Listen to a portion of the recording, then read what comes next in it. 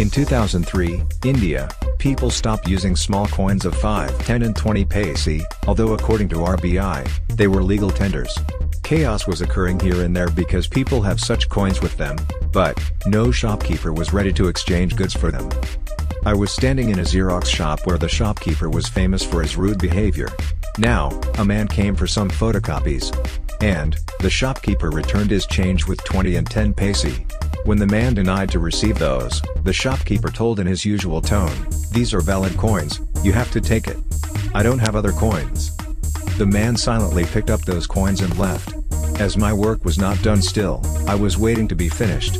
Within 10-15 minutes, the man came back and asked for a pen to purchase. The shopkeeper showed him a pen of ₹5. The man asked for a better quality pen. The shopkeeper showed him a pen of ₹15. Finally, he chosen a pen of ₹12. And then, unsurprisingly, the man paid the ₹12, but the total amount is in the combination of 5, 10 and 20 paise. Emotionlessly he shrugged and said, "You are giving these coins, so you must be accepting too. I don't have any other coins."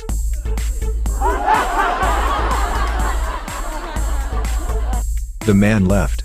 Shopkeeper is spellbound.